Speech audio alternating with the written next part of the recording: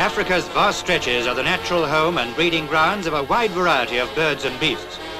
But unless protected, this wildlife would rapidly disappear, and rigorous efforts made by such bodies as the Wildlife Protection Society of South Africa are devoted to seeing that that doesn't happen.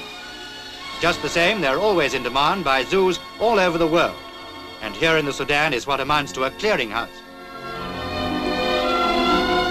Aha, would this be the pelican, whose beak, according to rhymed legend, can hold more than you'd think? Or maybe it's the shoebill or marabou stork. We wouldn't know.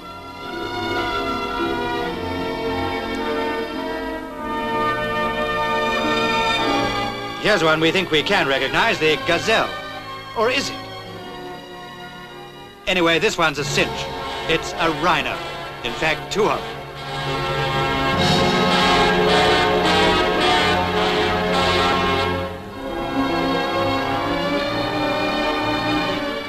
As a matter of fact, they're very special white rhinos. When fully grown, second in size only to the elephant. It's Paul and his mate Chloe, two of a rare species of which only 1,000 remain in the whole of Africa, 600 of them in the Sudan. 3 years old, they have a smoother than usual skin, which reflects white dust, hence their name.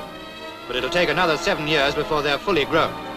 Their staple diet is grass vegetation, a fact used to full advantage when enticing them into their cages.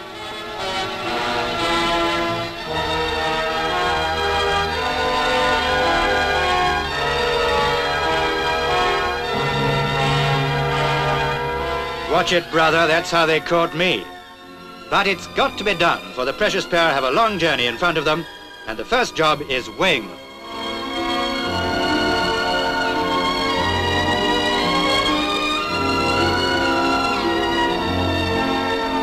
Paul and his partner knock up well over 1,000 pounds dead weight apiece, and the fact is carefully noted.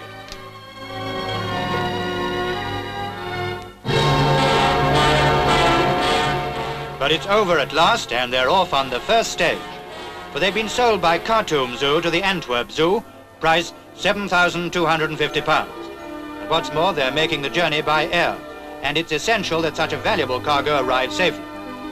The long, involved journey by rail and boat was thought too risky, for that way animals sometimes arrive safely, only to collapse after a few days.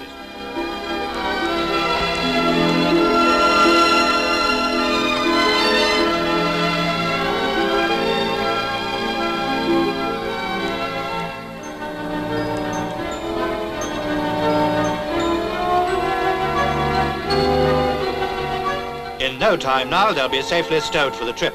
Stowing's a careful process, for they're not the only travellers, and some of them are tricky customers.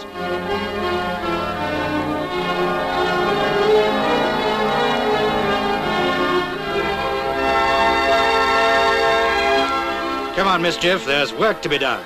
We've got to get off. But all set at last, and the specially heated plane is away on her long journey to Europe. The plane's cargo is a mixed bag. A pair of buffaloes, another 900 pounds on the payload. In addition, birds of many kinds, a tortoise, baboon, squirrels, and food to feed them all on the trip.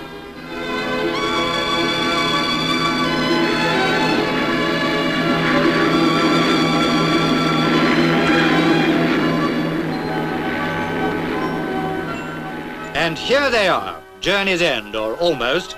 With the bulk of their long voyage behind them, the job of unloading onto waiting vans proceeds apace.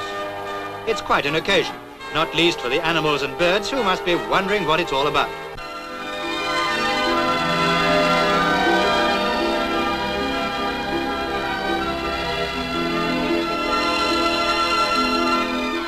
There'll be more puzzles still when they get to the zoo. There they'll just have to get used to staring crowds. Down they're lowered for positively the last time. All that remains is to get them out. Yes, the end's definitely in sight. Getting him out is more difficult than luring him in, but it's done. The crowds are waiting, so forward march and show your faces.